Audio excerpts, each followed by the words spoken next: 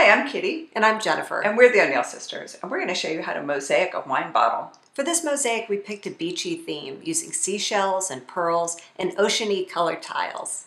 We're going to show you everything you need to know to make this mosaic wine bottle, including how to arrange the tiles and shells and how to glue them onto the wine bottle. Then we're going to show you how to mix up your grout, and we've got some great tips for you so that you're sure to get the right consistency. And finally, we'll show you how to seal your mosaic with Mosaic Sealer. Let's get started.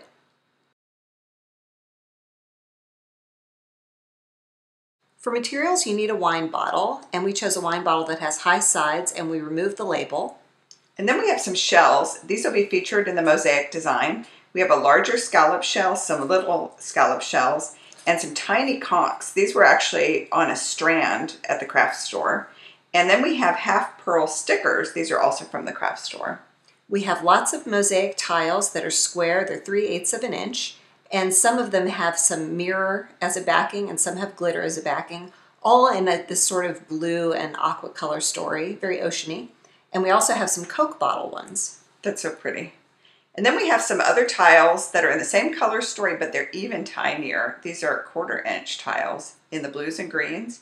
Then we added one more color. We added this peach because we thought it went nicely with the shells.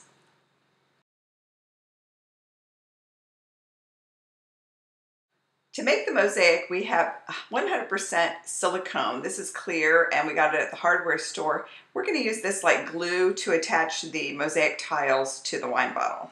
We've also got mosaic grout. This is powdered grout and it's white and we got it at the craft store. And to seal our mosaic, when we're finished, we've got mosaic grout sealer.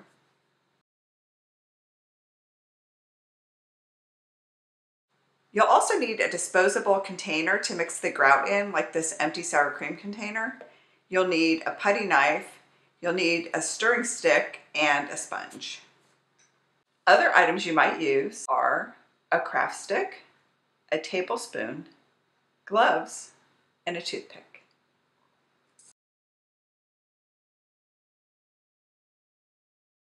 We're ready to do our mosaic design, but you know the wine bottle's a little rolly here and we don't want it to roll around, so we're going to show you a trick. We have a bean bag, literally a bag of beans, and you can just set that down and rest the bottle right on there. We don't want you to have to look at that bean bag. We want you to see our mosaic, so we're actually going to cover it with craft paper just for the video. It definitely helps to have it stable because you're going to be resting the tiles on it, so it needs to be stable. Exactly. So great. Now we've got our wine bottle in place and we can get started with our design. So we've got our clear silicone adhesive here, and we thought we would start with a big shell, yes, sort of as the focal point of our design. That's the start. So we've got our beautiful shell here. And what we're going to do is we're going to sort of center this shell between the top and the bottom, but we're not going to think of this as the top. We're going to just start here. Yeah, kind of the part that's all on the same level. We're going to do most of the mosaic in here. So it's the flat part. Yeah, the flat. So we're just going to eyeball it kind of, kind of around there is the center. Perfect. It doesn't need to be perfect. This is a artsy kind of mosaic. That's one of the very fun things about mosaics is you can just sort of tile as you go and make up the design. It doesn't have to be perfect. Does that look about center-ish? Yes, that looks good. And the shell isn't going to lay flat on there, but that's okay. We're going to get some grout underneath it when we grout to really hold it in place. The silicone glue is going to tack everything down, and then the grout's going to hold everything in place. Exactly. So next, I thought it might be good to start at the bottom or top. What do you think? Let's start at the bottom. Start at the bottom. Good. Because that way, if we started here and went this way, we might put a tile sort of halfway off the edge and then it wouldn't sit properly. Right. This way we can put the tiles right where we want them, or the shells. Do you want to start with the shells? Yeah, let's start with the shells. This will give us a nice little sort of border, and then we can work between the edge that we're going to do and the big shell. Yeah, so we'll do like a row of shells and then some tiles, maybe some more of the little scallopy shells and some more tiles. Should we do them in a line or kind of mix them up? I like them in a line. And you might have to hold them in place a little bit, but it's really not slipping that much. Yeah, it's pretty viscous, this silicone. The 100% clear silicone is pretty viscous. We've done this with glue before, and that's fine on a flat surface. Like if you're doing a picture frame, you can use different kinds of glue. But on a curved surface like this, it helps to have something more viscous and it sets up more quickly. If they do slide, we'll just push them back. Yeah, exactly. So we've got a lot of tile colors to choose from. It seems like it might be nice to do the darkest colors at the bottom. Oh, that's a great idea. Hand you the glue. And this has a top side and a bottom side here. And I want to make sure I'm putting the glue on the bottom. The top is glass that looks through at some foil. So you just want to make sure with each tile that you use, check and see if it has a top and a bottom. Make sure you're putting the glue on the bottom side. And then it doesn't need very much. I'm just going to put a little smidge. A smidge. A smidge, technical term.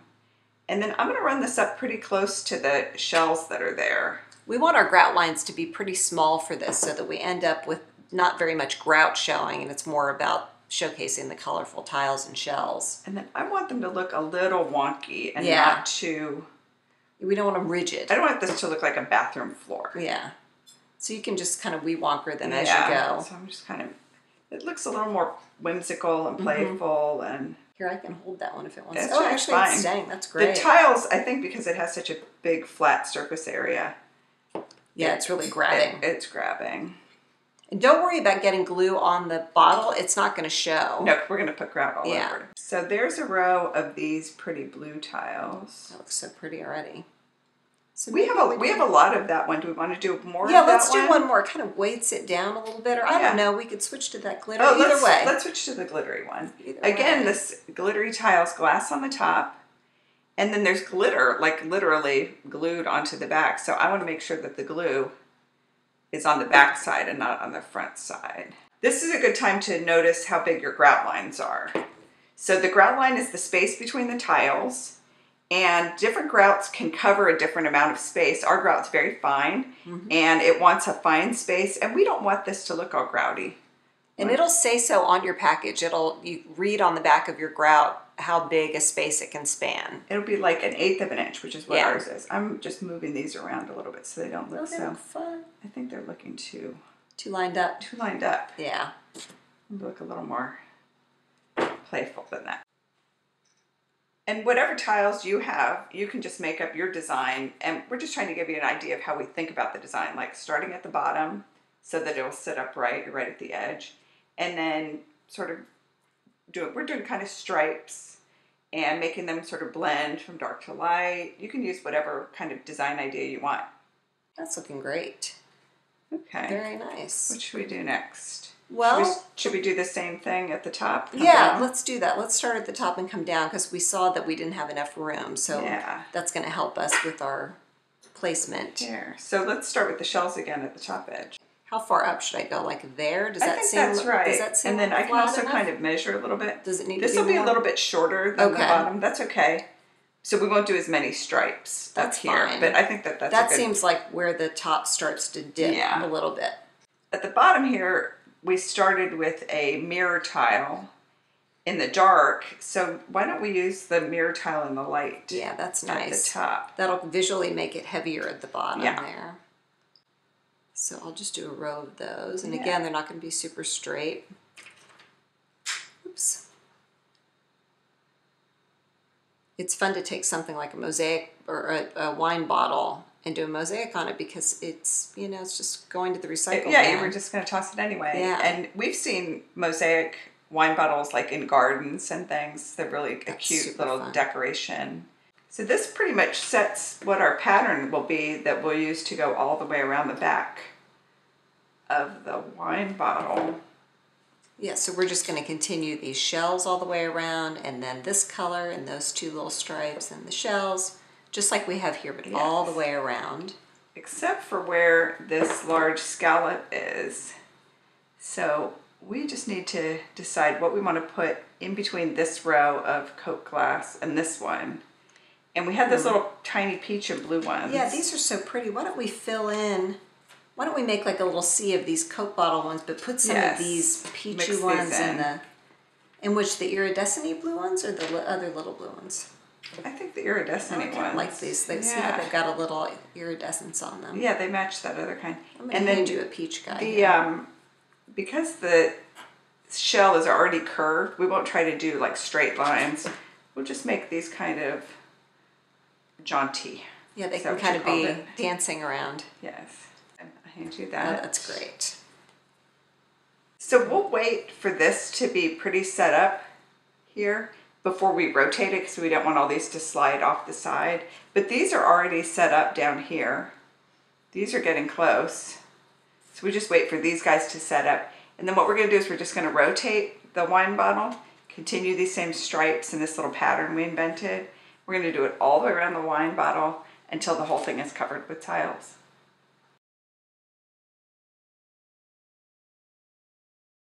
We finished gluing all the tiles onto our wine bottle. It looks so pretty. And now it's all dry and they're all on there securely. We did a double check after it cured to make sure none of them were going to come off while we're grouting. And now we're ready to mix up the grout. So we've got our powdered grout here, and we read on our package that it says to use 1 part water to 7 parts grout, but in our experience, you need more water than that. Yes. So we're going to start with a little more water than that. We've got a tablespoon. And we're just planning on mixing up a little bit of grout to work a section at a time. Yeah. So why don't we do 3 tablespoons of water to start? Does that sound like a good place to start? We recommend putting the water in your mixing bowl first, because when you add the powder, it might splash all over. Yeah. And do you want to dry that off? Yeah, let me dry that off with a paper towel. Yes. Good idea. Paper towel is always handy to have. Yes, especially with Mosaic projects. I'll keep that handy. So now we want to take our powdered So now we'll grout. do our 7 tablespoons. Okay. And if you were doing a different project, you can mix up any amount of grout, just do it in the same ratio. You could use 7 quarter cups, or you could use 7 teaspoons if you were doing less. It is a good idea to mix a smaller amount because once you mix it, you'll only have 15 minutes to work with it while it's wet. So here is number 7. Very good. So do you want to mix with, we have a mixing stick or we have a putty knife? Which one do you want to mix with? Either one. Why don't I try the putty knife? Okay, try the putty knife. So you'll see that it might start out a little bit drier than we want. Actually, it's looking pretty good. Yeah, that's funny. We usually have to add more water and add more grout. We might actually add a little more grout. Do you think that's too liquidy? No, I think that looks pretty good. Maybe a half teaspoon more of the grout. You want it to be the texture of a natural peanut butter, like it's kind of runny, but not runny. Not runny. Yeah. It'll stand up on its own. Yeah, exactly. But definitely not dry, not crumbly. Right. It's a sandy kind of material, and so you can tell if it's too crumbly. Let's see how that looks. That looks better. That's very nice. Okay, good. So once your grout is mixed, you have about 15 minutes to work with it. Okay. And the way you work with it, this is a little bit surprising, but you take the grout, I'm going to rotate this and start on the tile part over here, and you put it right on top of your tiles. I know. It seems really funny. It seems like a terrible idea, doesn't it? Yeah. So you just put it right over. And we're starting on this side where it's just tiles because we don't actually want to put the grout directly on top of our shells. Right. It's okay on the pearls. We're going to dig those out. That's right. And then the putty knife is great for getting the grout on there, but nothing's better than these. Gloved hands are always your best tool.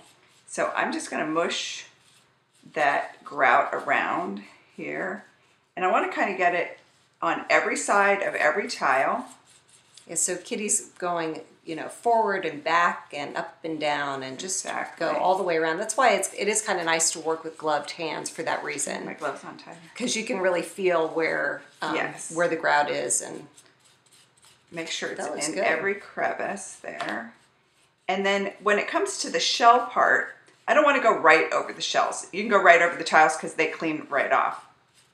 But the shells have a lot of grooves, and I think it'd be a lot of work to dig that out. Yeah, so we're going to save ourselves some time. So for this, I'm going to take a little bit, put it on my finger here, and I'm going to kind of shove it up under that shell to reinforce that connection, because the shell's sitting off of the glass a little bit at this point. Yeah, it only has a couple contact points with the bottle.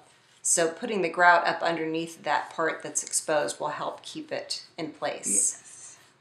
And then I have a craft stick here.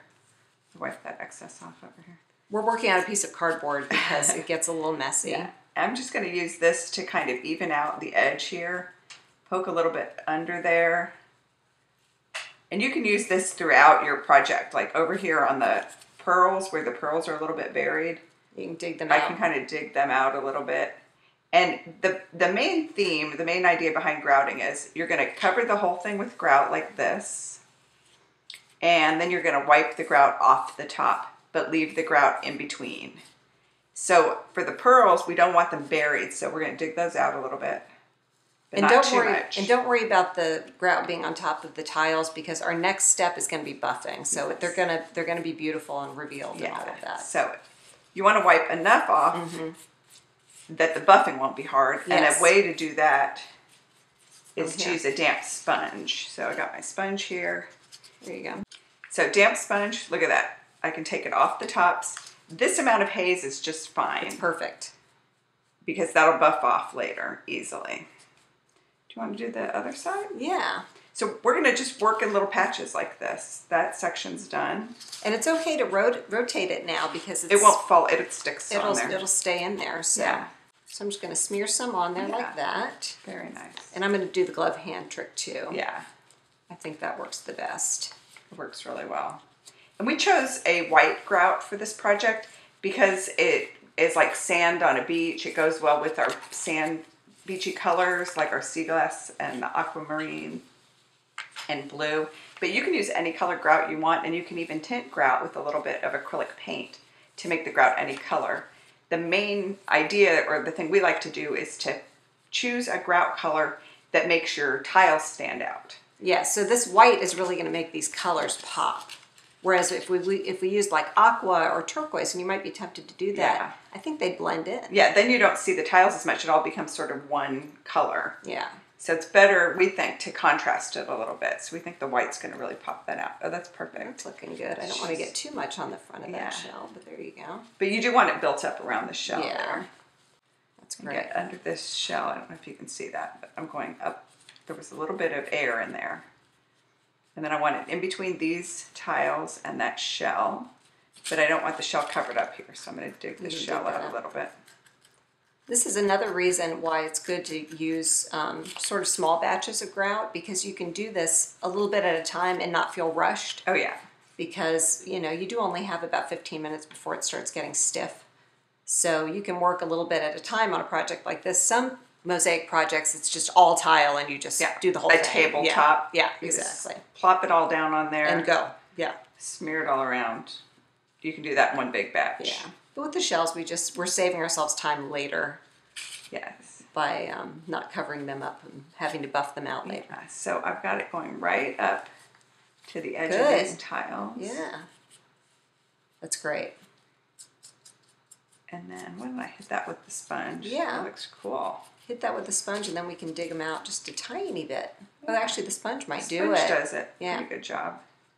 Still leaving a little bit of the grout in between, because it's what's going to hold it all together. Yeah. But you want your tiles to have a haze but not be buried. Yes. Because this is going to set up. And if it's buried, you'll have to excavate. A lot of elbow grease to get it buffed. Let me have that cup of water, please. Okay. I'm going to get a clean part of the sponge here. Give you that. Don't want it too wet because we don't want to dampen the grout too much. No, you want it to stay the same consistency. Yeah. Try to dig out those pearls a little bit. Nerp. That's doing it. That's doing it. There you go. Okay. Now we can do that next section. Yeah, we'll do this little lower section. Buried that one a little bit. Because it's a small little section, I'm going to use my fingers to pull out a little bit of the grout and kind of set it on top like that and work this way. Beautiful. And for these shells at the bottom, we want to work up to the shell. So I'm actually going to hold my thumb there to make sure that I don't push them off. Oh, yeah. And I'm going to just kind of pull the grout toward the edge of the shells like that. So she's filling in on top of those tiny shells. Trying not to get too much on the shells, but that's sort of working. And I'm going to smear it and see how that's doing. That looks good. Because we don't really, I don't know if we need any grout on the bottom, do we? To hold those in? I'm not sure. I don't think so. I'm thinking we don't. No. But and then we should fill in with those. Yeah, I think we'll just let those shells be on their own at the bottom, like a little let's do that little part. border. Pull that like that. That looks fantastic. And that should stay. Yeah. Great. That's really nice. Is that falling off? Just and tiny we do bit. a little bit on the shells here. Yeah. And your sponge trick worked out pretty well. Maybe we used the craft stick to move it between. That's a good idea. Between these little guys. Yeah, so I can see there's glass showing between these shells. Yeah. You want to make sure that none of the glass of the wine bottle is showing through. So I'm going You want grout covering all of that. Kind of pull it through like this without covering too much of the shell. That's great.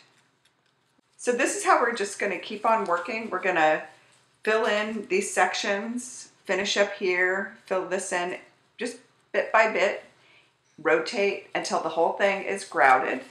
If we need to mix up more grout, we'll just mix up more grout, little batches at a time. Then we're going to let this set up for 30 minutes, not longer, and we're going to buff the top of those tiles.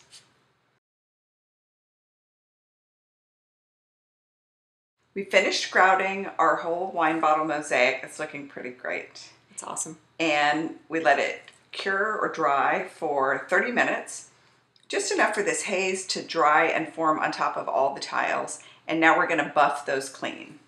This is when the magic happens. The buffing process takes a little bit of work, but it's so worth it. It's worth it. You can see what I'm using is just a paper towel. It's not even damp.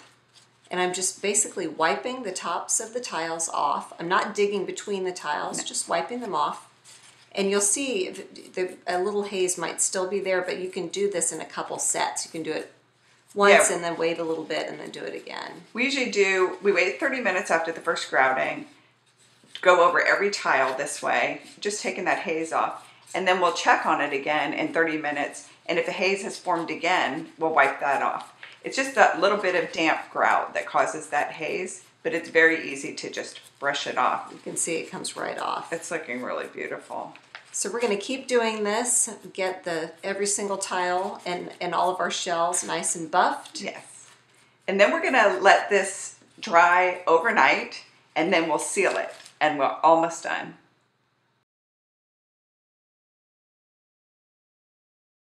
We waited 24 hours for our grout to dry, and then we sealed our mosaic by painting a real thin layer of mosaic sealer all over the tiles and especially over the grout. Wow, it turned out so pretty.